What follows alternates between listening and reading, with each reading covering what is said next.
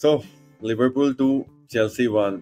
Honestly, not the results that we deserved. Honestly, we matched them for large parts of the game, and I think we deserved at least a draw.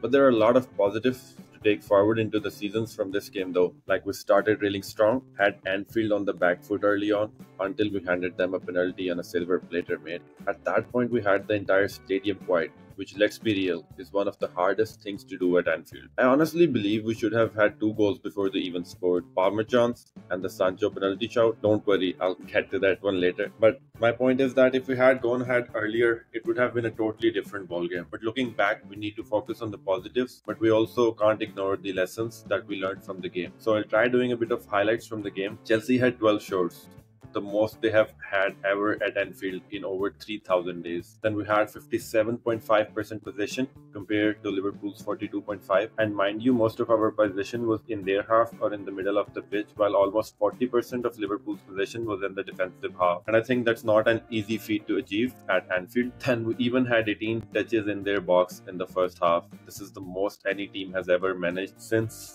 Southampton in 2020. On the flip side, let's be honest, our reaction after conceding the first goal was piss poor. We became shaky and disorganized, as we have been in many patches across the season. Especially, we have been really poor while defending transitions. We have to get better as a team while defending. We need to develop more sort of meaningful patterns of play against settled play. We need more maturity as a squad, but I think that comes with time, especially with the new manager and young players. So I promised you guys that I'll come back to the penalty decisions, and here we are. Look at this visual. How is the TA's casual trip on Sancho not a penalty while Colwell's challenge on Jones is? I can't wrap my head around it. It looks like TA was just casually flirting while Colwell's one was treated as harassment. And look, the broader point over here is that the referees in the Premier League seriously are all over the place. There's zero consistency.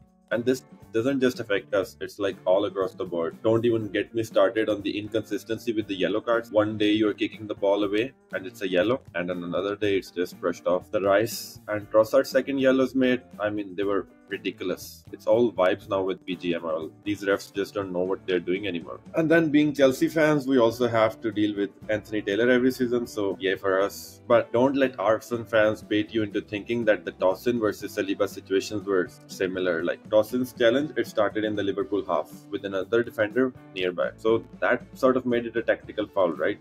Yellow card given, correct decision.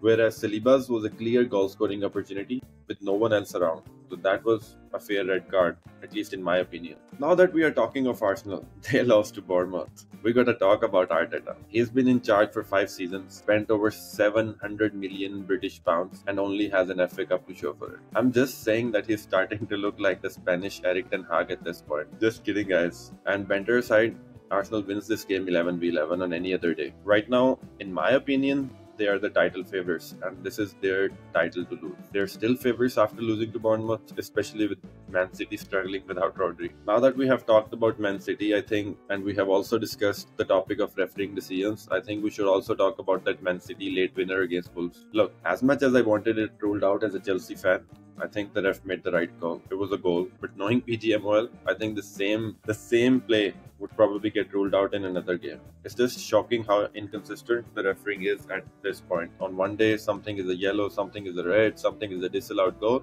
and on the other day, it's just brushed off like it's nothing. Now, I think some people would try to make this into an agenda. Also, there are many Chelsea fans that believe that certain refs are against us. Well, Anthony Taylor is. But I think if you look at it in retrospective and you look at it in broader terms, I think just the officiating in Premier League is shit overall, and there's something that we need to do about it.